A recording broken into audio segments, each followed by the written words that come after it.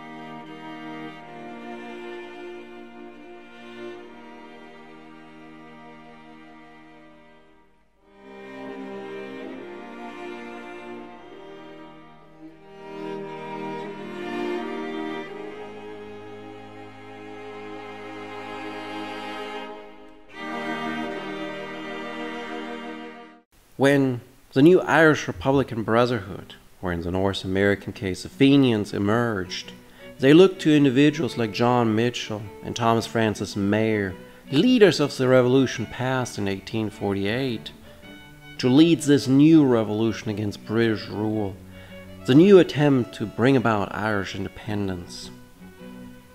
Mitchel was initially reluctant about it. He did return to Paris before the War of the Rebellion to support the Irish Republican Brotherhood, but he was still lukewarm, whether its leadership was up for the task. Nevertheless, when the war in the United States ends and he had been briefly imprisoned, Mitchel in November of 1865 moves to Paris. He becomes a financial agent for the IRB, but again is not sure whether this will be the right way to go. He strongly disagrees with the terror campaign that the IRB institutes, including a bombing of a prison in Great Britain.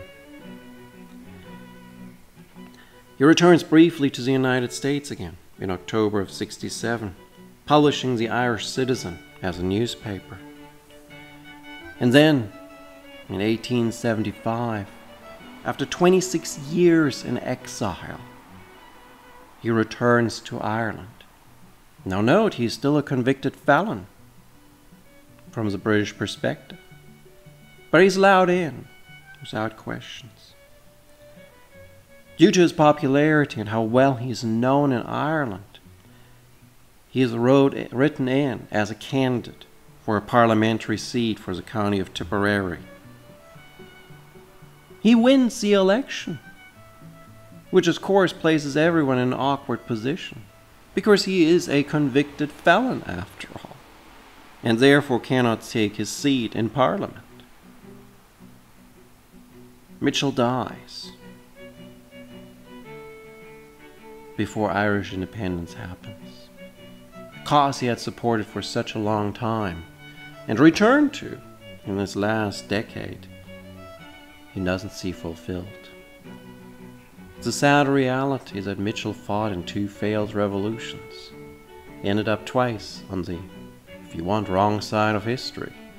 But of course he and many Irish people were remembered today because of the work they have done. So Mitchel is less so remembered because of the unfortunate embrace of a pro-slavery view that puts him at odds with many of the Irish and what they fought for in the US Army during the War's Rebellion. If these brief episodes sparked your interest about the individuals covered, please consider not only subscribing and liking this channel, commenting on this episode, but also looking into purchasing my book, Liberty and Slavery, published by LSU Press.